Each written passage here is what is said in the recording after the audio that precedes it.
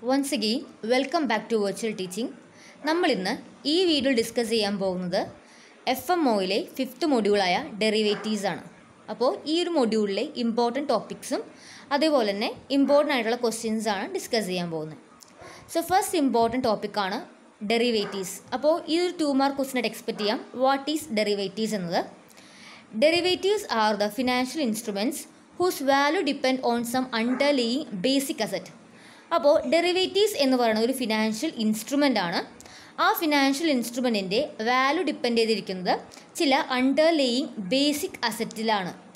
They are basically contract between 2 parties, A buyer and seller. അപ്പോൾ derivatives എന്ന് പറയുമ്പോൾ അതൊരു കോൺട്രാക്റ്റ് ആയിരിക്കും. അത് 2 parties ഉണ്ടാവും, ഒരു ബയർ ഉണ്ടാവും, അതേപോലെ തന്നെ ഒരു സെല്ലറും ഉണ്ടാവും. The underlying asset could be share, bond, interest rate, etc. അപ്പോൾ നമ്മൾ പറഞ്ഞു ഈ ഡെറിവേറ്റീവ്സ് എന്ന് പറയുന്നത് ചില അണ്ടർലൈയിങ് അസറ്റിനെ ഡിപ്പെൻഡ് ചെയ്തിരിക്കുന്നു പറഞ്ഞു.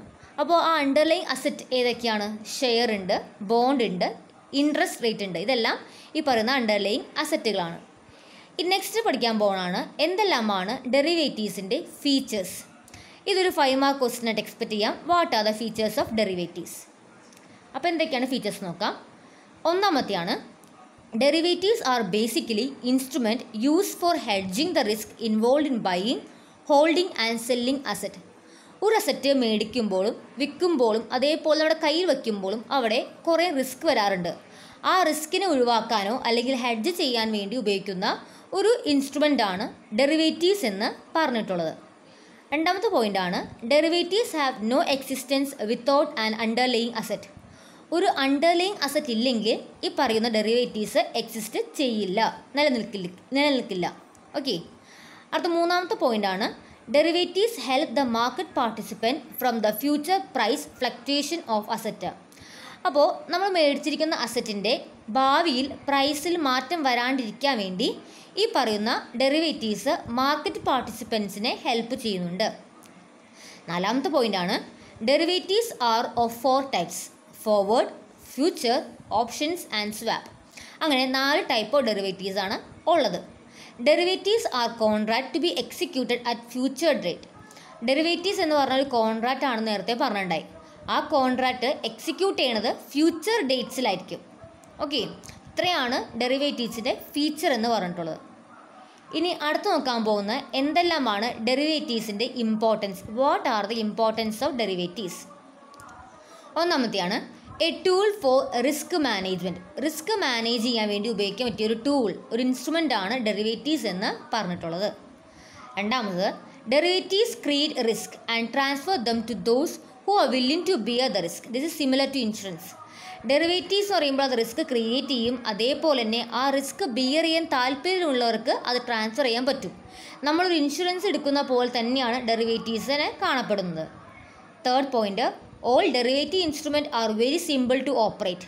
വളരെ സിമ്പിളായിട്ട് ഓപ്പറേറ്റ് ചെയ്യാൻ പറ്റുന്ന ഒരു ഇൻസ്ട്രുമെൻ്റ് ആണ് ഡെറിവേറ്റീവ്സ് എന്ന് പറഞ്ഞിട്ടുള്ളത്. With the rapid development of the derivative market, long term risk of 10 to 15 years can be covered through instrument like swap. അപ്പോൾ ഈ ഡെറിവേറ്റീവ് മാർക്കറ്റ്സിൽ കുറേയും ഡെവലപ്മെൻറ്റ്സ് വന്നിട്ടുണ്ട്. അതിലൂടെ ലോങ് ടേം റിസ്ക് മാനേജ് ചെയ്യാൻ പറ്റിയ ഡെറിവേറ്റീവ് ആയിട്ടുള്ള ഇൻസ്ട്രുമെൻറ്റ്സ് ലൈക്ക് 10 to 15 years വരെയുള്ള അത്രയും കാലയളവിലുള്ള ലോങ് ടേം ആയിട്ടുള്ള ഇൻസ്ട്രുമെൻറ്റ്സ് വരെ ഈ പറഞ്ഞ സ്വാപ്പൊക്കെ വെച്ച് നമുക്ക് കവർ ചെയ്യാൻ പറ്റുന്നുണ്ട്. Contracts R derivative is easy. അപ്പോൾ ഡെറിവേറ്റീവിലുള്ള കോൺട്രാക്ട്സ് വളരെ ഈസിയാണ്. All derivative products are low cost products. അതേപോലെ ഡെറിവേറ്റീവ് വരുന്ന ഇൻസ്ട്രുമെൻറ്റ്സ് എല്ലാം വളരെ ലോ കോസ്റ്റ് ആണ്. ഇത്രയും കാര്യങ്ങളാണ് ഡെറിവേറ്റീവ്സിൻ്റെ ഇമ്പോർട്ടൻസ്. ഓക്കെ അല്ലേ? ഈ നെക്സ്റ്റ് നോക്കാൻ പോകുന്ന ടൈപ്സ് ഓഫ് ഡെറിവേറ്റീവ്സ് ആണ്. വേണമെന്നുണ്ടെങ്കിൽ 50 മാർക്ക് വയ്ക്കാം, അല്ലെങ്കിൽ 5 മാർക്കിട്ടും വരാം. അല്ലെങ്കിൽ ഇത് ഓരോ ടോപ്പിക്കും ഓരോ ടൈപ്സും 2 മാർക്ക് ചോദിക്കാനും വരാം.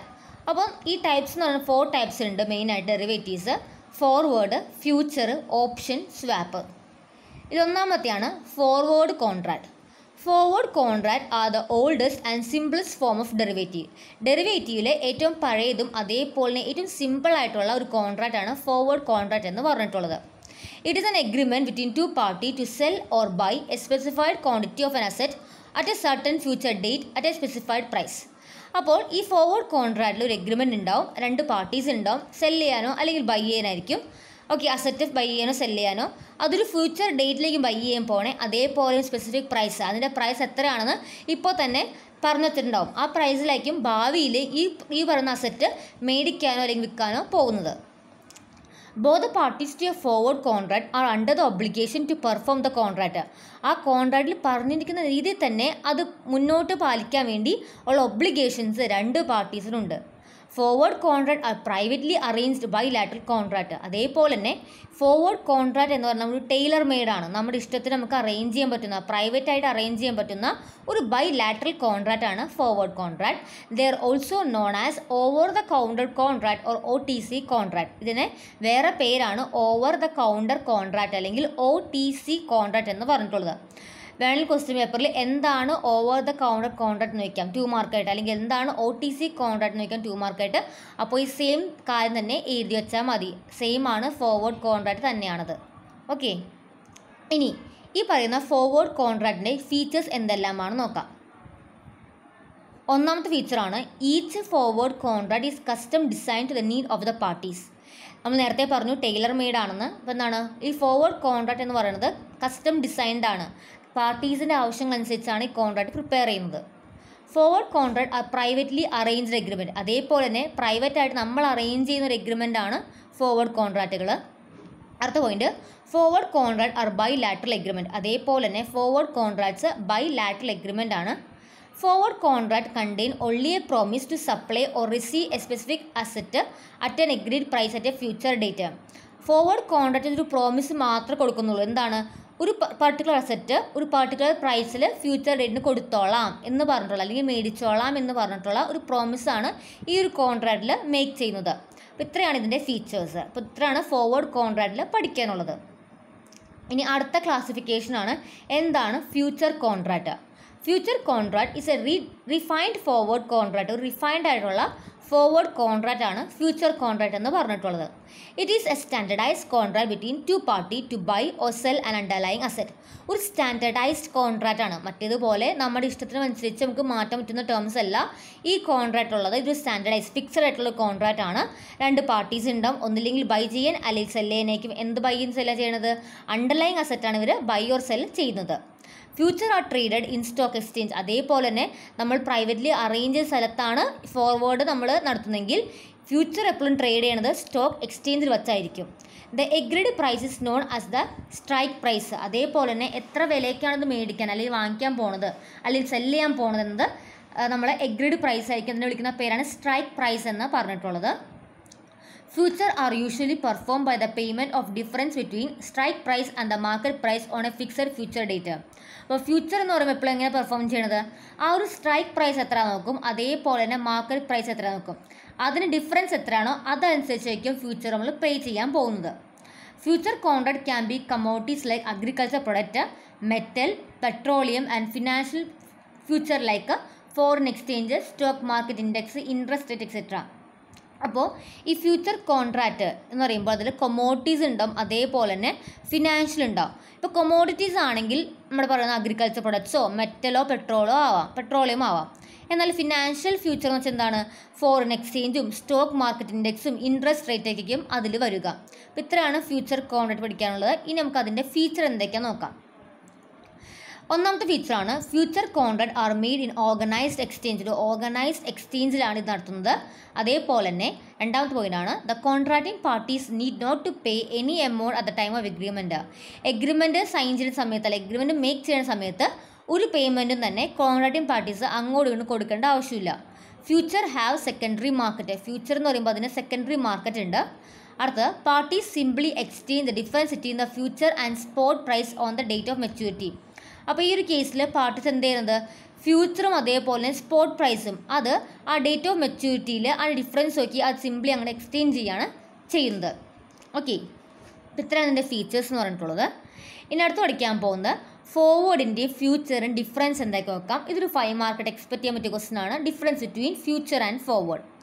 ആദ്യം ഫോർവേഡിൽ ഒന്നാമത്തെ പോയിൻ്റാണ് നേച്ചർ ഓഫ് കോൺട്രാക്ട്. എന്താണ്? Taylor made. നമ്മുടെ ഇഷ്ടത്തിൽ നമുക്ക് മാറ്റാൻ സാധിക്കും, അതുകൊണ്ട് ടൈലർ മെയ്ഡാണ്. ഇവിടെ സ്റ്റാൻഡർഡൈസ്ഡ് ആയിട്ടുള്ള കോൺട്രാക്റ്റ് ആണ്. സെറ്റിൽമെൻറ്റ് മെച്യൂരിറ്റി ആവുമ്പോൾ മാത്രമേ സെറ്റിൽമെൻറ്റ് ചെയ്യാൻ പറ്റുള്ളൂ. ഇവിടെ ഡെയിലി സെറ്റിൽമെൻറ്റ് അവൈലബിൾ ആണ്. അടുത്ത ഫിസിക്കൽ സെറ്റിൽമെൻറ്റ് ഈസ് എസെൻഷ്യൽ. എപ്പോൾ ഇവിടെ ഫിസിക്കലായിട്ടുള്ള സെറ്റിൽമെൻറ്റ് ആവശ്യമാണ്. എന്നാൽ ഇവിടെ ഫിസിക്കൽ സെറ്റിൽമെൻറ്റ് ആവശ്യമില്ല. എന്താർത്ഥം?